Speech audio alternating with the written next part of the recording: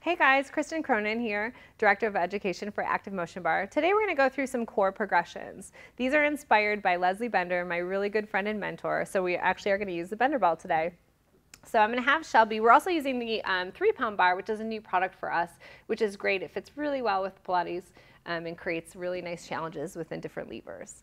So we're going to have Shelby go ahead and bend her knees and place her feet onto the floor. I'm going to take the ball and use it at the low back, kind of sacrum area at the hip to stabilize her as she moves through these sequences. It's really nice and safe and allows her to anchor through there. So you're going to go ahead and take the bar into the hands. We're going to bring it to the bar to body position here. So to creating a more assessment-based move, we're going to float the active resistance in the center. So you can feel it shifting. It will shift a little bit, but we're going to try to stabilize it here. So nice and tall, sit up tall, drawing the abs in. Use your breath as you inhale, hinge back to your point of control. Good, not crushing the ball, and then we're just going to move away from it. So we're starting to fire up our core.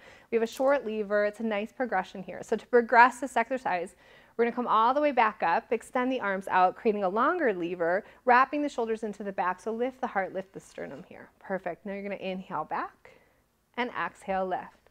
Again, we're still keeping the active resistance inside of the bar floating in the center, trying to stabilize it and keeping it quiet.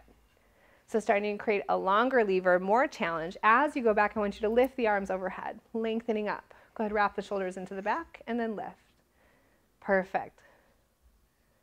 We're going to hold back there. Yes, the abs are shaking. And then we're just going to create a little overhead flexion here, or a little lateral flexion through the spine. Perfect. So you have to counter stabilize here as the active resistance hits at the end of the bar. Good. We're going to bring it back to center and come back up.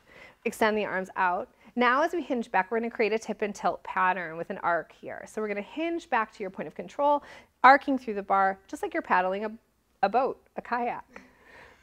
Good. And again, creating that rhythm as the active resistance shifts inside of the bar. So using your breath, closing down through the obliques, like really squeeze and hug it in. Good. Last one.